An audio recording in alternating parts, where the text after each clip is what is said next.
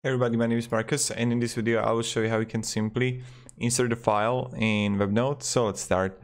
The first thing you want to do is just click plus here and just click here file on the last button, last thing, and click upload file. And like I'm going to just like, I don't know, whatever, this can here, and someone can just go and then just click style align, and he will download what you uploaded right to your Webnode website. You can also, what I recommend, add some basic text here, like whatever, you know, and that's pretty much it. So thank you very much everybody for watching. If you have any questions, ask me down below in the comments and I'll be really happy to help you.